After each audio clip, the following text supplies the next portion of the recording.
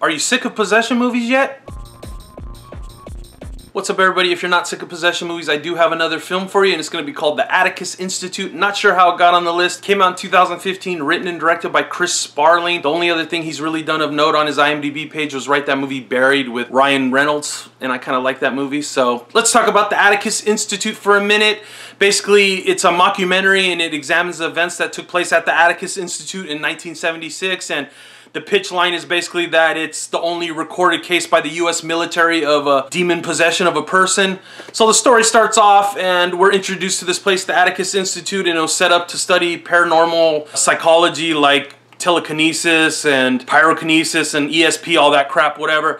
And after they kind of take a hit to their reputation a little bit, they come across this patient named Judith Winstead, and of course she's off the charts with her psychic ability. She can do all kinds of crazy stuff, but as the film progresses we find out there's a little more to it than just psychic abilities, that she's actually being possessed. And yes, we've seen this all a million times, but they did take this completely different angle where they brought the military into it, and we get to kind of see like how the military would try to control someone that's possessed and of course do all their little nasty things. And I kind of liked that, and overall I thought the film was done pretty well. The biggest problem being that we've seen it all before. But let's get into the military angle. I did enjoy that. It's not a big, action, big budget film. It takes place in a few rooms. It's all footage from the Institute, so it's like exam rooms and stuff like that, and then mixed with current interviews of military personnel that were there. Together it pieces the story.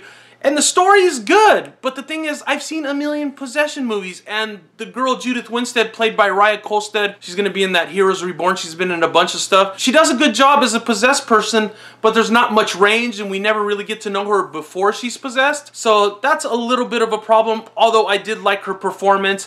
There was definitely a couple little creepy things. Not that bad though, it's more of like an actual, it kind of reminded me actually too much of like maybe a real documentary. And it's sort of realistic in its presentation of what would happen, I think. It's a horror movie, but at the same time it is kind of done slightly realistically, which I did enjoy.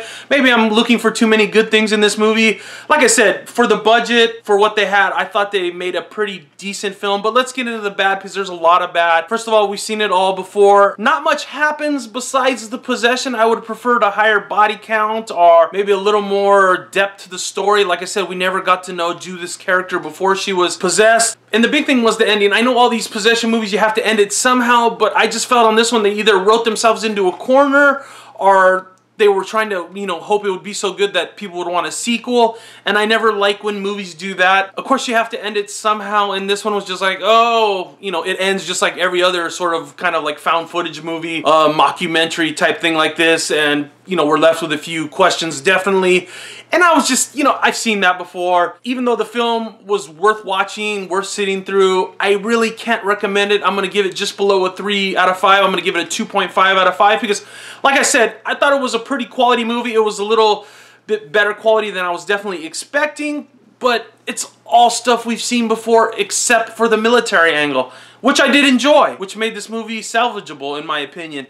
But I really just can't recommend it because it didn't make that big of an impact on the story. It's still basically a possession movie. So if there's things in possession films that you'd like to see that you haven't seen before, comment down below. Are you sick of possession movies? I don't know. I'm kind of middle of the road. I started watching this, I enjoyed it, but like at the same time, it's the same stuff as usual. So let me know what you thought down below if you've seen the Atticus Institute, and I'll see you guys soon.